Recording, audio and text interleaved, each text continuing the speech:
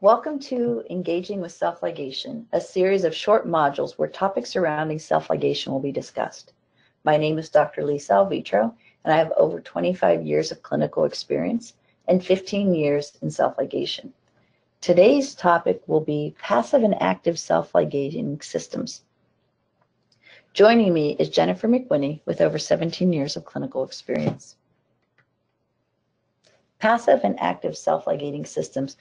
There's always been discussion around this, which is better, what's the difference? So let's take a look at it just from kind of a very simple standpoint. In active self-ligation, a flexible clip presses the arch wire against the bracket slot. So there's actually something physically pushing against that wire, holding it into the bracket slot.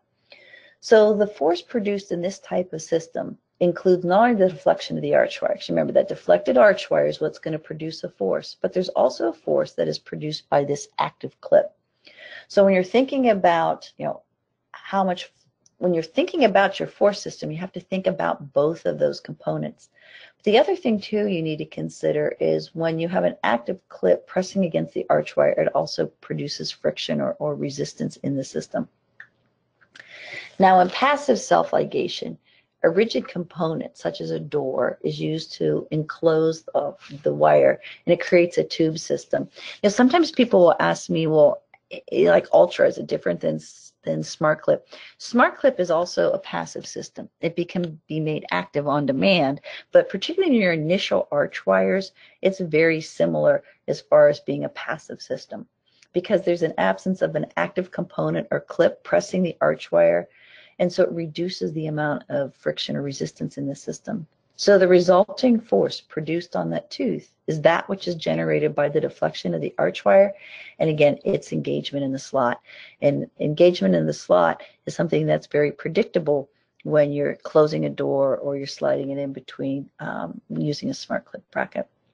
So both of those are considered passive systems, but this is active on demand.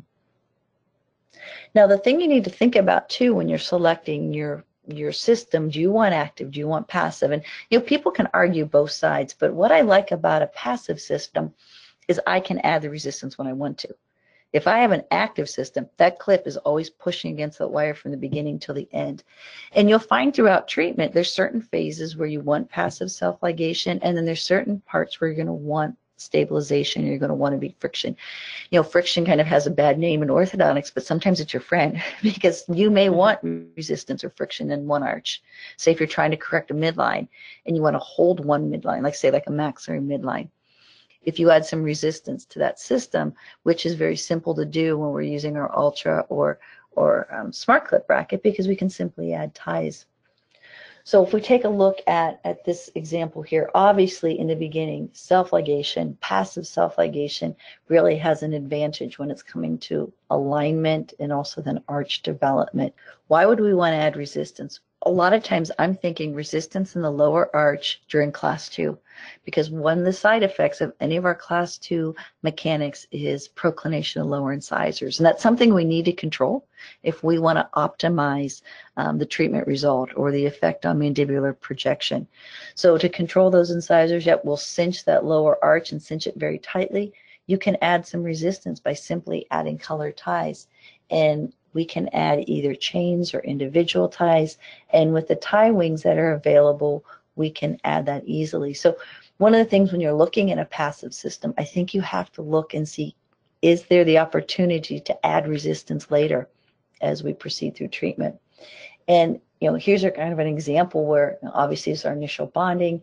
Here we are as we're starting to level. And I think what's really fascinating too, from here to here, we didn't use any elastics. She didn't have any intraoral elastics.